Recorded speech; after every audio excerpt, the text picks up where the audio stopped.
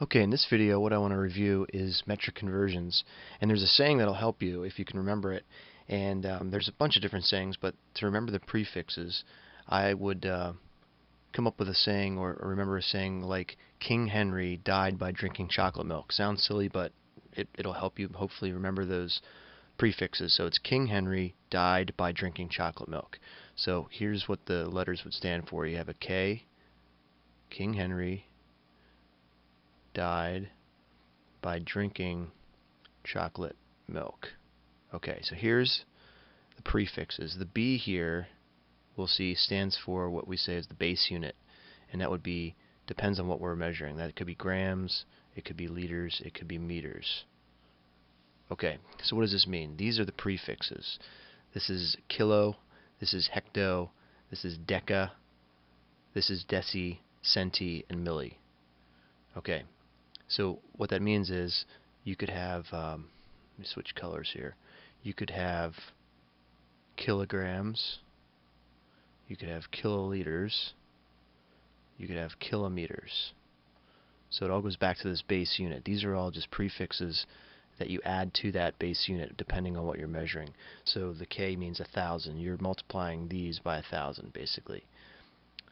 Then you could have hectoliters, hectograms, hectoliters, and hectometers.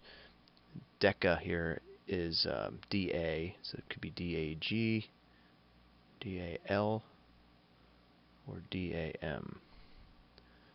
Deci would just be DG, DL, or DM. This could be centigrams, centiliters, or centimeters.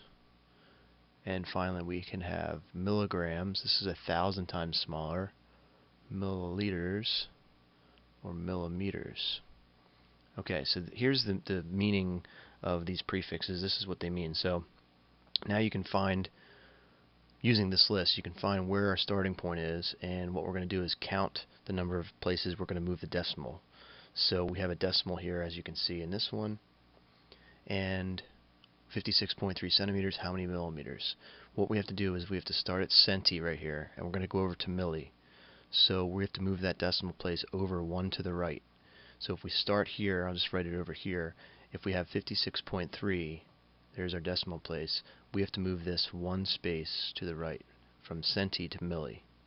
And our new number then would be 563 millimeters. Okay, let's try the next one. You have, I'll just rewrite it here so we can take a look at the decimal place movement. 356.8.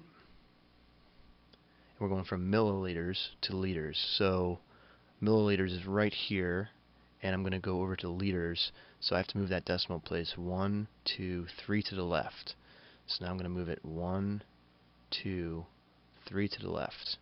My new number then would be point, there's my decimal, 0.3568 liters. Okay. Next one, we have 673.1 grams. How many kilograms? Alright, so I'll write it over here again. 0.1. And I have to go from grams, which is right here, to kilograms. I'm going to move that decimal place 1, 2, 3 to the left. 3 to the left. 1, 2, 3 to the left. And my new number now is point. You could also put a 0 here. Just like up here, you can put a 0, or you don't need it if you don't want to put it. 6731. So 0.6731, or 0.6731. Okay, final one here. We have, now we start with a decimal place right here, and we're going from meters to centimeters. And be careful, don't go from this end. This is milli. You have to go from meters down here. Again, meters for length. Meters over to centimeters is going to move it 2 to the right. So we're going to move it 1, 2 to the right. Now be careful here. This new number is equals 67.3. Don't put that 0 there. That 0 goes away. This 0 goes away, so you don't need that. I'm going to erase that. You don't need that. So it's 67.3. This 0 gets dropped out, it's gone, and your new number for this one would be 67.3.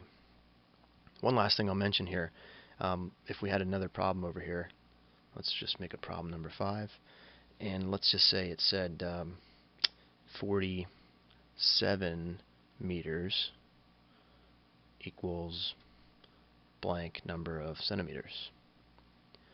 Sometimes students are confused, where's the decimal with this whole number? Any whole number, for this 47 for example, the whole number, the decimal is right behind there. So you could always put a 0 there or add other zeros behind it, depending on how many place values you're talking about, how much accuracy you're looking for. So there's where the decimal would be on a whole number. So that's something to keep in mind if you have a problem like that. So since we have this one here, let's take a look at that. Meters to centimeters, we'd be going from meters here to centimeters. We have to move the decimal 2 to the right. 1, 2. So I'd move the decimal 1, 2, and now my new number is going to be 4,700. So I hope that review will help you when you're getting stuck on some of these metric conversions.